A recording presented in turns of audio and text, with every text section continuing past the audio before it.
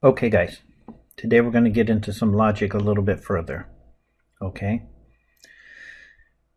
I want to write down this for you. P and Q. Where P and Q are what are called statement variables. In other words, they stand for statements.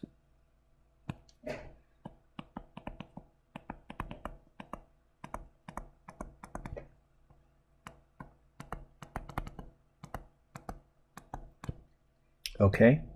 Those are called statement variables. I'm going to give you some more terminology than just what it says in the book. So you need to pay close attention, because knowing the terminology deeper will make it easier for you to understand what's going on. Okay? So P is a variable that stands for a statement. P is a statement variable. Q is also a statement variable. Okay? Now I'm joining those together with the word and, which is called a conjunction.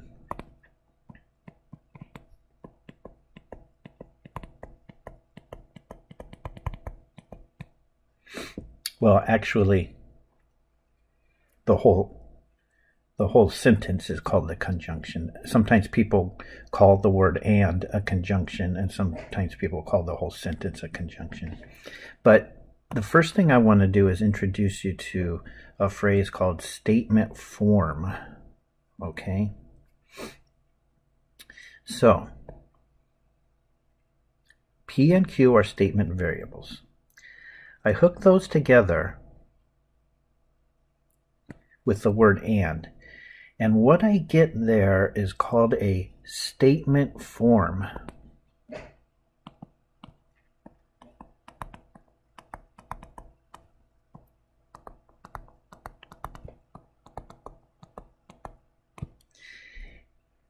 It is technically not a statement in itself. One second, I'm going to fix my microphone here.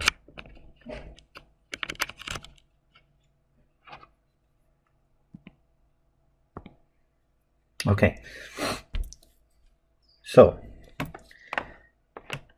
the words that are coming out of my mouth right now, P and Q, that is technically not a statement. Sometimes people refer to it as a statement, but it's technically not, because what is a statement? A statement is something that is true or false.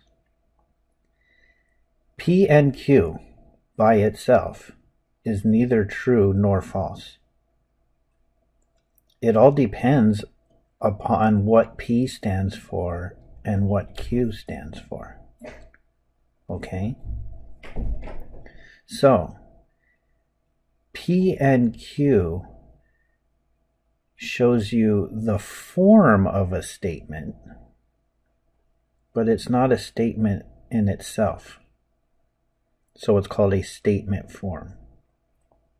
Now, when I substitute actual statements in place of the variables, then the statement form turns into a statement. Watch what I mean by that. Let me write that down first.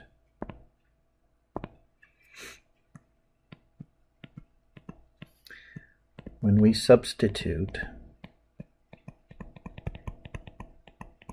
specific statements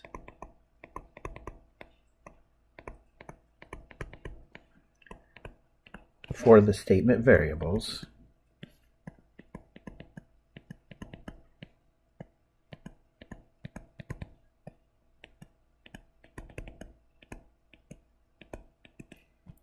then the statement form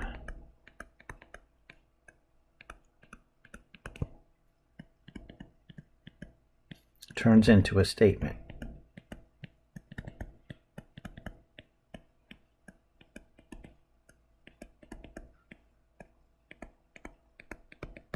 Okay, for instance,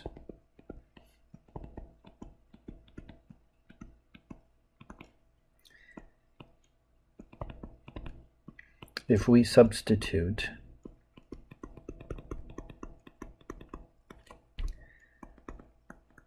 I am cold for P, and I am hungry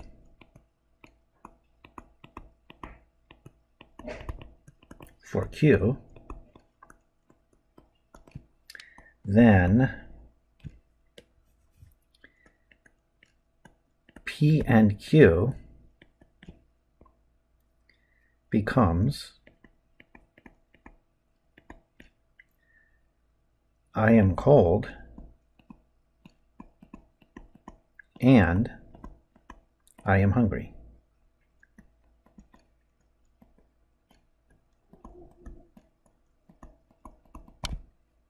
Okay? This one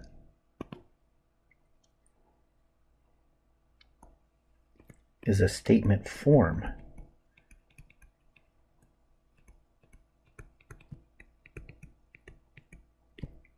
It's neither true nor false. P and Q, just by itself. Don't look anything into it. Don't say, but P is I am cold and Q is I am hungry, because it's not yet. I haven't substituted them yet at this point. At this point, it's just one letter of the alphabet and another letter of the alphabet. That has no actual meaning. There's no truth or falsity. Okay?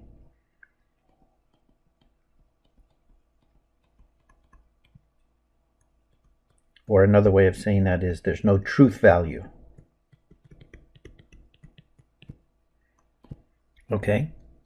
But then once I substitute in two specific statements for the two variables, then now I have an actual statement.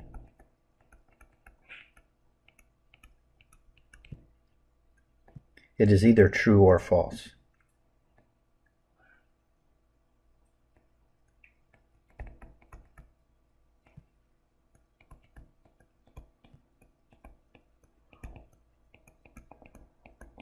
Okay, so that's important to understand. The book doesn't really make much of a distinction that I can notice, but I think if you pay attention to that distinction, I think it'll make logic easier for you. Okay, the distinction between a statement form and a statement. And many different statements have the same statement form because I can substitute different statements in place for P and Q. Okay? For P, I could say, I am warm. And for Q, I could say, I am full. And then if I substitute those into this statement form, then I would get the statement, I am warm and I am full. So I'm cold and I'm hungry compared to I'm warm and I'm cold. Those are two totally different statements, but they have the same statement form, which is P and Q. Okay? All right. So, a statement form has no truth value. It's neither true nor false. But when we substitute specific statements for the statement variables, then the statement form turns into a statement, which means it turns into something that is either true or false. Okay? So a statement form does not have a truth value, but a statement form could represent a true statement or a false statement depending upon the truth or falsity of the statements substituted in for the variables. Let me write that down.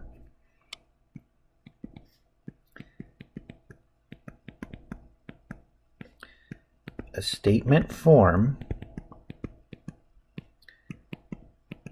can represent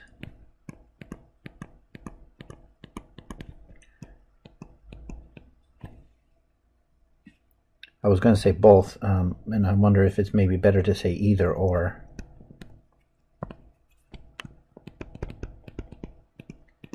Either a true statement.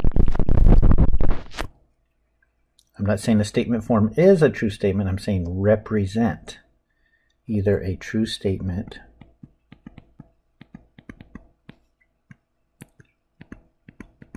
or a false statement.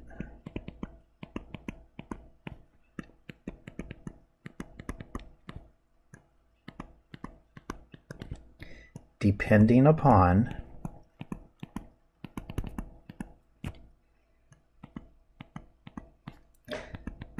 the truth or falsity of the specific statements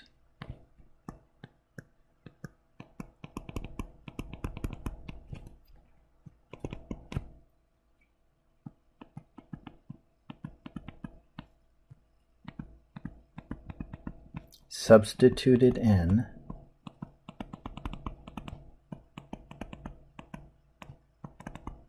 for the statement variables.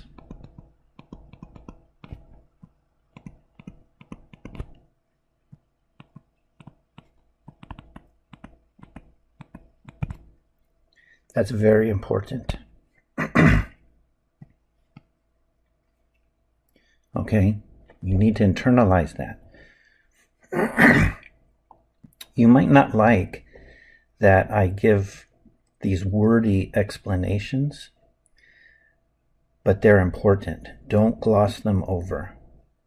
Okay, I'm trying to teach this to you so that you understand from the beginning up, from the bottom up. Okay, the more into it you understand, the easier it'll all seem. There are going to be some things that are going to be confusing, and they will be less confusing if you understand things from the bottom up. So I am not going to just give you the top layer, because then there are going to be things that are going to confuse you. Okay? Don't just gloss over these explanations that I'm giving, because then you're not going to be well set up. Okay. So, let me give you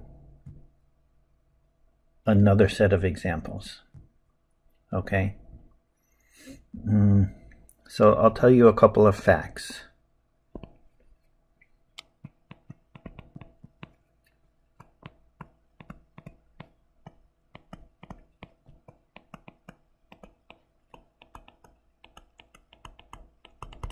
Okay, so I happen to be about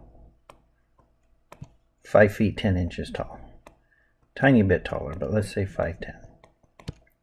Okay, and I also happen to have brown hair. Although that is starting to change, but let's try to ignore that.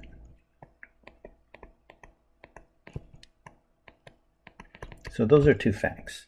Okay, now I'm going to write a statement form. P and Q. All right? Now, let's do some substituting in.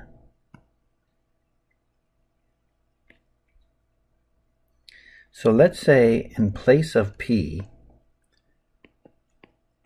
let's write I am 5'10". And in place of Q, let's write I have brown hair.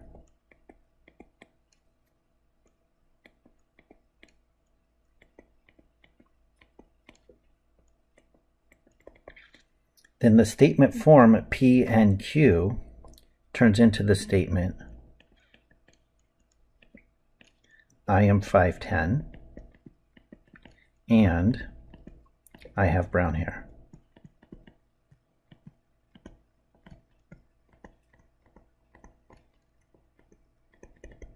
Okay, now let's do another substitution.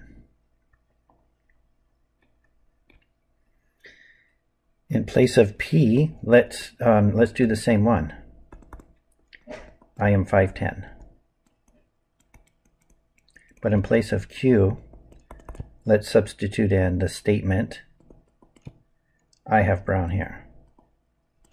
I meant to say blonde hair.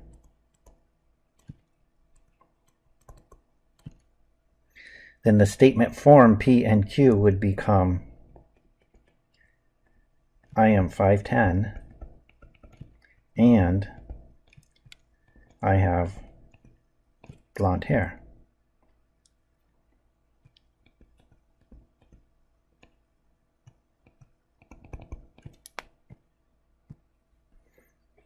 Okay? Two different statements. In fact, one's true and one's false. So they're very different from each other. But they both have the same form. And the form is one big statement made out of a small statement and a small statement. Okay, same form. And that form is called a conjunction. Okay? Now, let's look at this first one over here on the left. That is true. I am 5'10" and I have brown hair is true. And it just so happens that the two individual statements substituted in for P and Q are also true.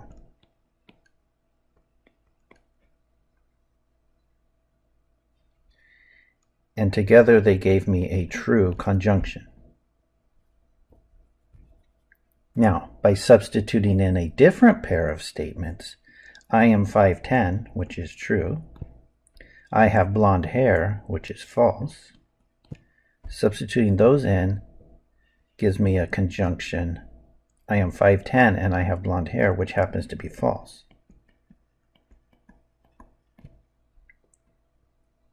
Okay? So you see the form P and Q can represent a true statement or a false statement. And whether it represents a true statement or a false statement depends upon the truth values of the statements that are being substituted in for the variables. Okay, that's everything that I had said earlier. I have just summarized it for you in this example. And P and Q itself, without any statements substituted in for the variables, just letter P, word and, letter Q, that itself is neither true nor false. It has no truth value. And so because it by itself it has no truth value, then we should really not be calling it a statement, because statements are things that have truth values. Truth value meaning truth or falsity. Okay? So this up here is a statement form. It shows you the logical form of a statement, but it is not an actual statement, because by itself it's neither true nor false.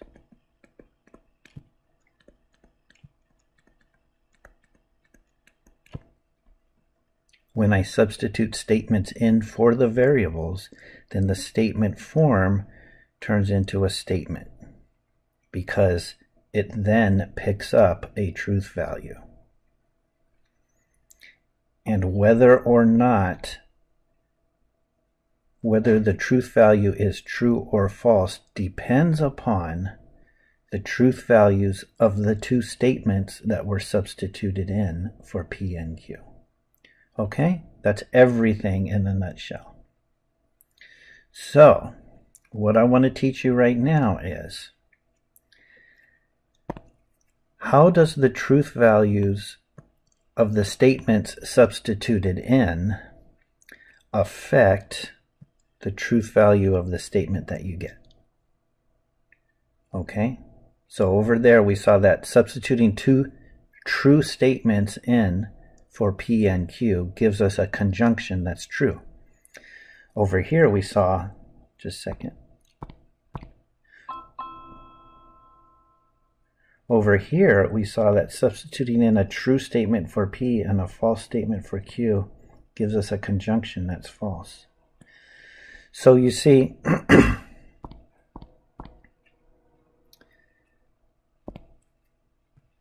whether the conjunction is true or false depends entirely upon the truth or falsity of the statements substituted in for P and Q.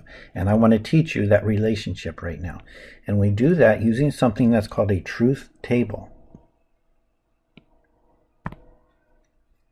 I'm going to draw a table.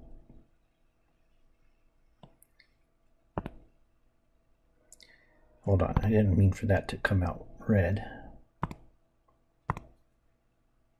Let's do black.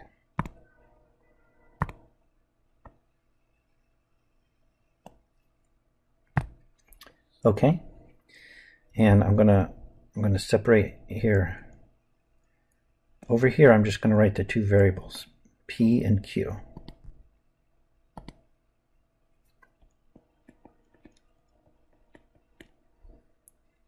A column for each one.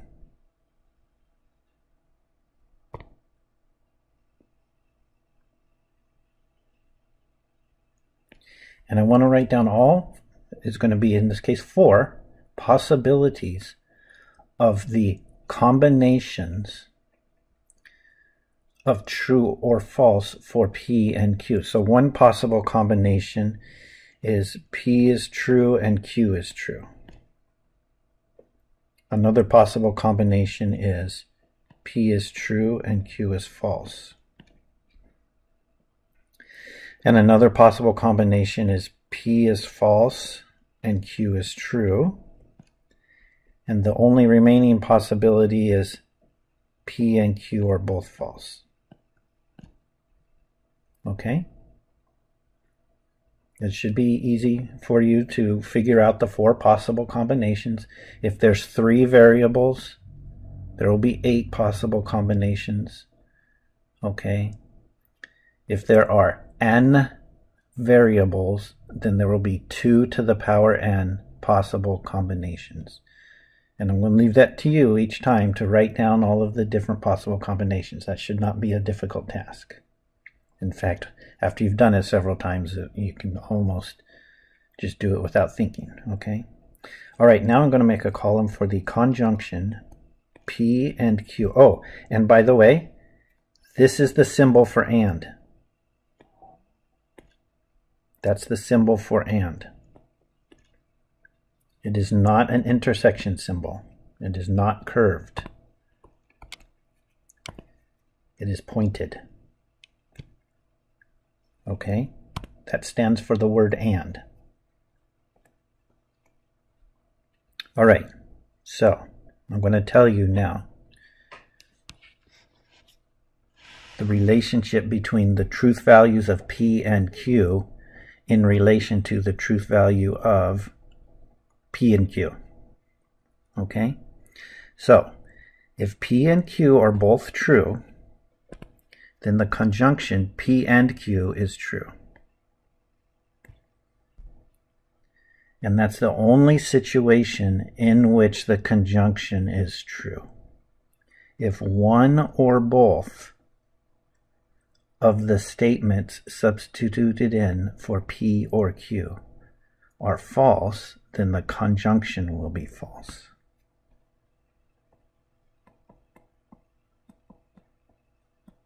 And we call this thing the truth table for a conjunction. And you need to have that memorized. I mean, not like a mental picture of the truth table, although you certainly can try to memorize that. But what I mean most of all is you need to memorize those relationships. A conjunction is true if both of the components are true, and it is false otherwise. Okay?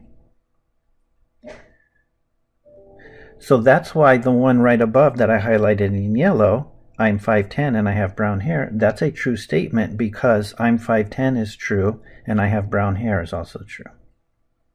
But I'm 5'10" and I have blonde hair is false because one of those two components, I have blonde hair, is false. And that makes the conjunction false. Even though I'm 5'10", that part is true. But once I conjoin that with a false statement, then I get overall a false statement. Okay? All right, now, that's the word and. Now we're going to do the word or, which is called a disjunction. Let me see where we are here. Okay. So now we're going to do the word or, which is a disjunction. P or Q. The symbol for or is just an inverted conjunction symbol. That gives us the disjunction symbol. Okay? So you would see it written like this in logic. Okay? Same idea. That's a statement form, not a statement. It can represent a true statement or a false statement, depending upon the truth or falsity of the statements substituted in for the statement variables.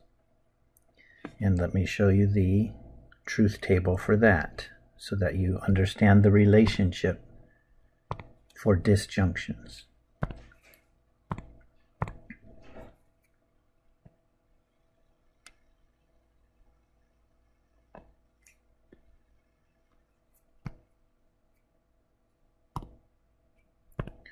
Okay, so once again, we'll do a column for P, a column for Q. I like to separate those with a bar here, and then we'll do the disjunction of P and Q, which means P or Q. Okay? 4 possible combinations are true, true, true, false, false, true, false, false. And here's how disjunctions work.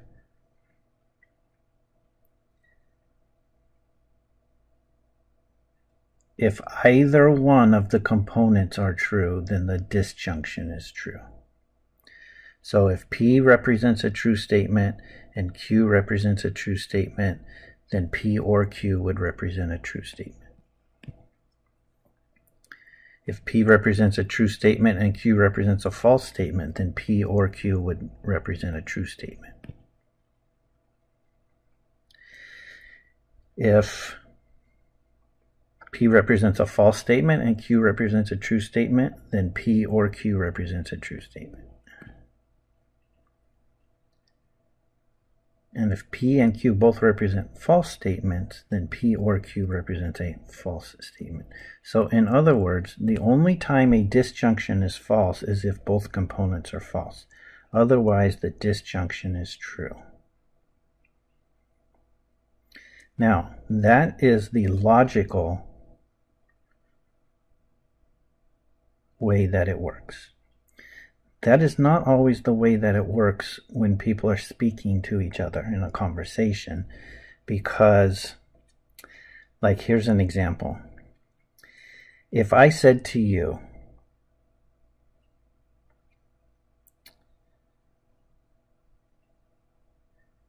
"You will give me a soda or I will punch you in the arm." Okay? And then what if you gave me a soda and I still punched you in the arm? I better write this down, okay? Oh, sorry, I didn't mean to use the word if. I want to stay away from the word if. So, you give me, let's say, your soda, or I punch you. Okay? And let's just say, for the sake of argument, that you do give me your soda. So this turns out to be true. Now I know that you would expect to not get punched in that case, but what if I punch you anyways? What if that turns out to be true? Then, the question I have to you is, does that mean that I lied to you when I said that? Now, in our English language, the way we use the word or, you would probably say, yeah, you lied to me. But that's because we misuse the word or in the English language. Okay? The truth is this. Just picture yourself. Picture me saying that to you. You give me your soda or I punch you. Picture yourself giving me the soda. And then picture me punching you. And then you would say, hey, that's not fair. Why did you punch me? Now, this doesn't sound very polite, but I'm not talking about manners here. I'm talking about logic. I could totally say to you, yeah, well, I never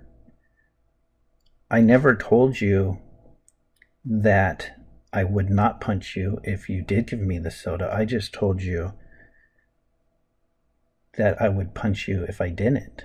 That if I would punch you if you didn't give me the soda. See what I'm saying? Let me repeat that because I stumbled a little bit. So, let's say that again. I say to you, you give me your soda or I punch you. So you don't want to get hit, so you give me your soda, and then I punch you anyways. And you say, hey, that's not fair. You said that if I gave you my soda, you wouldn't punch me. And then I could come back to you and say, no, I didn't. I said if you didn't give me the soda, I would punch you. But I never said that I wouldn't punch you if you did give me the soda. Do you see what I'm saying? Again, that would not be polite, but we're not talking about manners here. We're talking about logic. Okay? So, a lot of times people refer to this as the inclusive or. Meaning, in logic, when you say the word or, it means one or the other or both. Okay? See, look.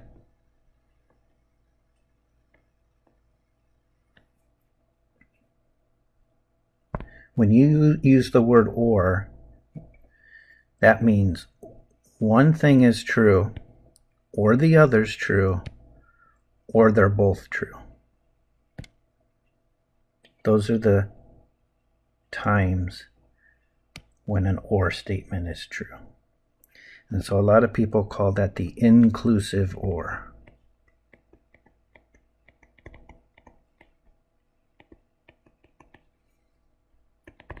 One or the other or both. I don't like... Oh, and by the way, that brings up this phrase. There is something called exclusive or.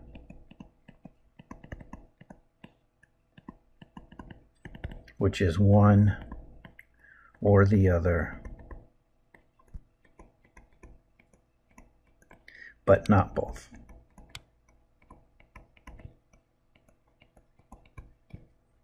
Okay? In logic, the word or always means this. In the English language, when we say the word or, we usually mean this. But in logic, the word or always means inclusive or. Okay? Now, personally, I don't like those phrases, inclusive or, exclusive or, because it makes it sound like there's two correct uses of the word or.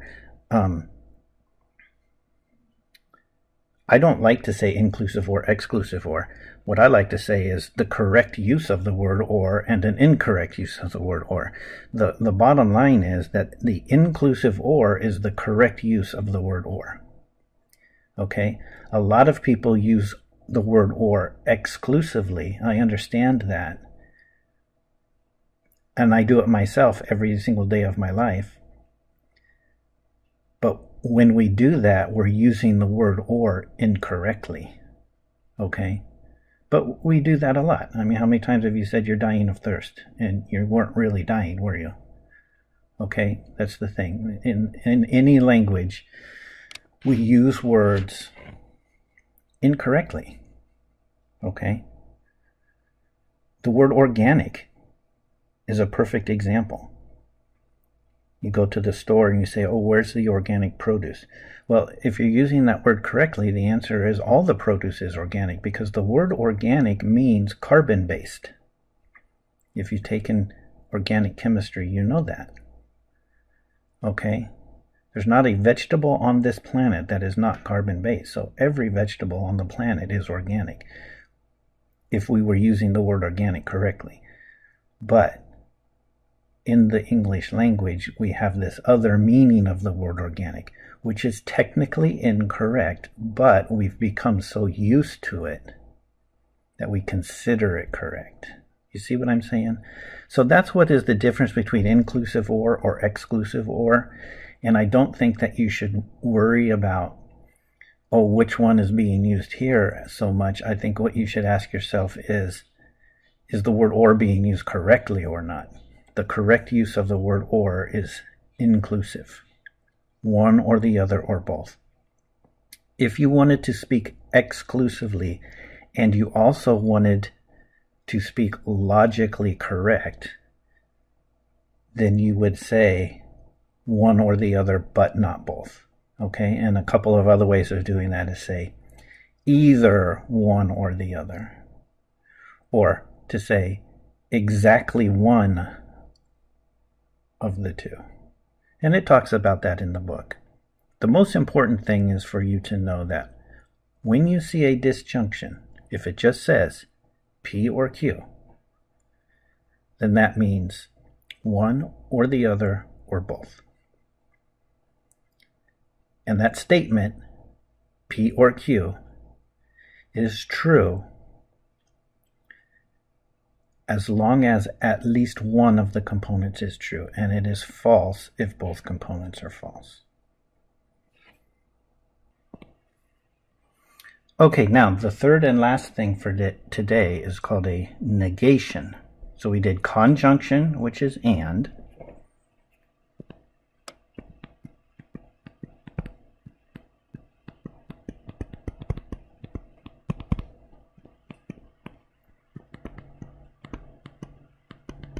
We did disjunction,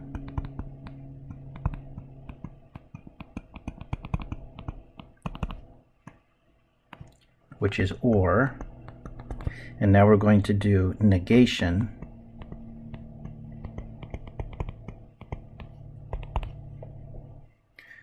which we will use this symbol, but some people like to use that symbol. Either one is fine, I guess, but I'm going to use the top one because that's what the book uses. And that represents not. Okay? So this one's easier than conjunction and disjunction because this only involves one variable. If I write that, then that means, well, technically it means the negation of P. But a simpler way to think about it, which is absolutely the same, is not P. So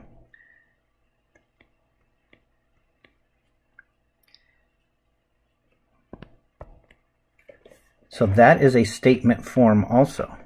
This is right here. That's a statement form, not a statement, because it's just a symbol followed by a letter. Or if you look here, okay, that's a statement form, not a statement, because it says not the letter P. There's no such thing as true or false if I say not the letter P. Okay?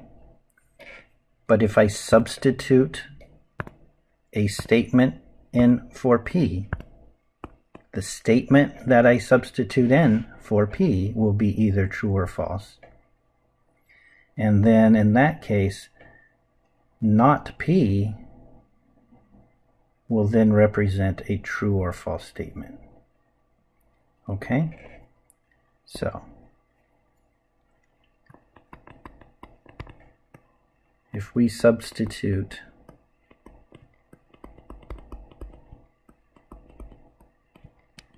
I am 5'10"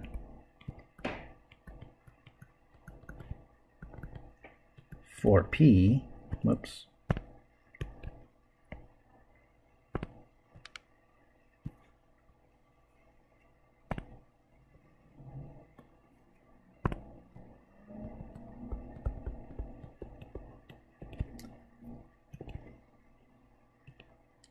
then not P becomes I am not 5'10". Okay? And in that case, this statement form, which is neither true nor false because it's just a form of a statement, it's not a statement itself. If I substitute a statement in for P, then it becomes this, which is a statement. Okay? Which is true or false. Even if you don't know if it's true or false. Maybe you've never measured me or whatever, so you don't know if it's true or false. But even though you don't know which one it is, you still know that it's one of the two. I either am 5'10" or I'm not. Okay? All right. Let's do a truth table for negation. Now, there's only one variable, so there's only going to be 2 rows. It's a very small truth table.